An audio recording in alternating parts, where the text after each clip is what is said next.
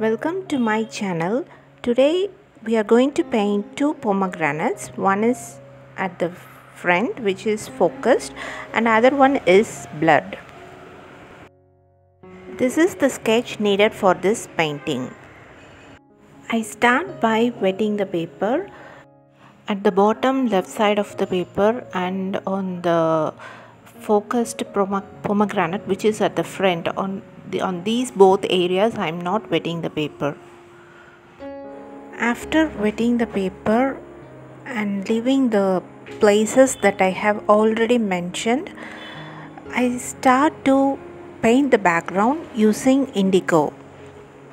As the paper is wet, the pigment flows at the background.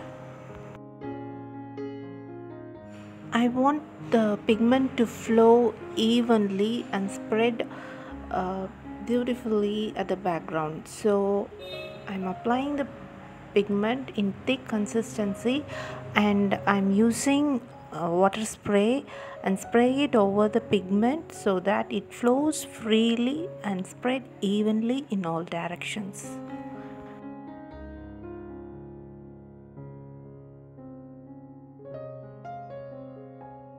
Using a damp brush, I am collecting all the excess water that is collected around the pomegranate, which is at the front. You can see the brush sucks the water, and after that I clean the brush by dipping it in the water and making it damp by using a towel.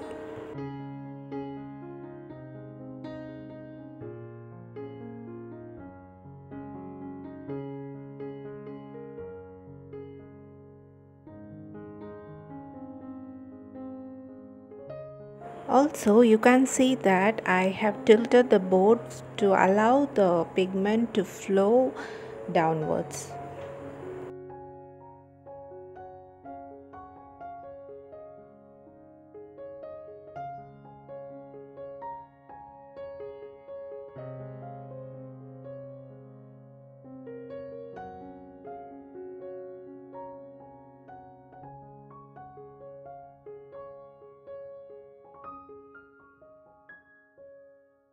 Next we are painting the pomegranate, which is at distance and it is blurred. So I'm going to construct it layer by layer, that is from light color to dark color, and note that my paper is still wet. After finishing the first layer of light color, I'm going over it with second layer with dark pigment. Here the water and the pigment ratio is much important to notice. As the paper is wet, we should use less water and more pigment to paint over the wet paper. I used vermilion to paint the pomegranate. Also, I mixed the vermilion with little amount of Viridian green to desaturate the red color. I am lifting the pigment in that particular area to show the highlight part of the pomegranate. Now I am adding third layer using vermilion, and my paper is still wet.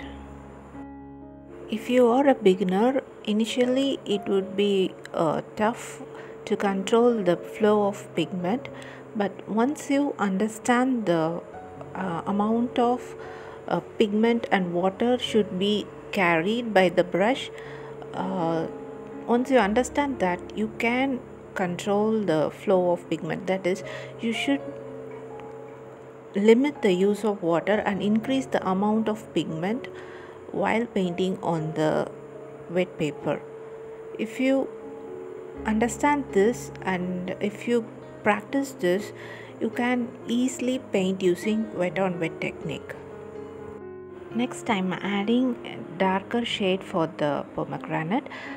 For this, I'm using vermilion mixed with little amount of Viridian green.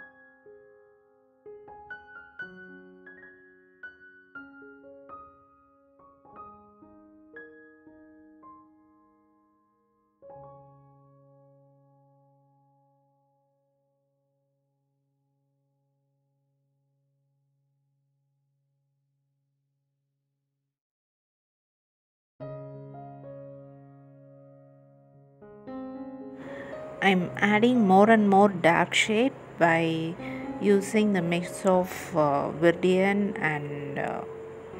green and vermilion.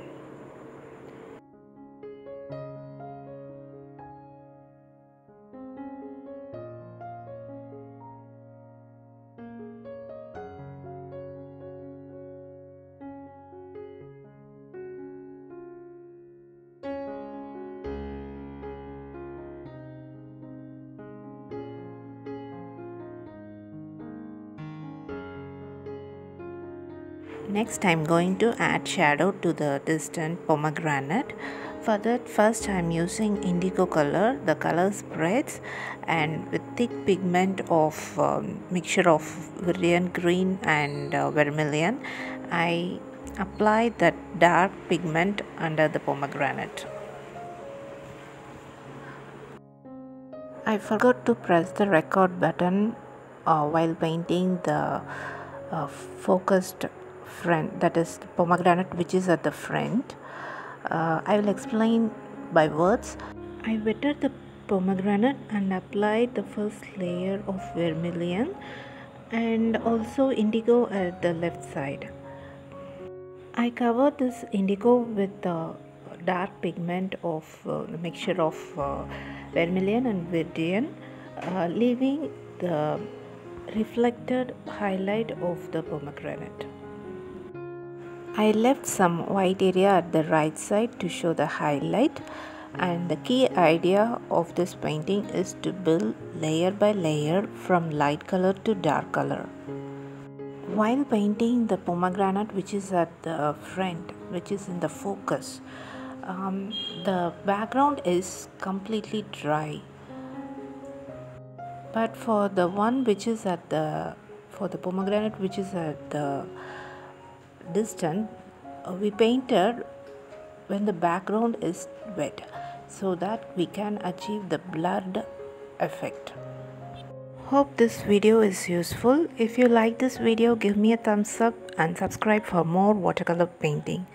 Thank you. See you in another video. Bye bye.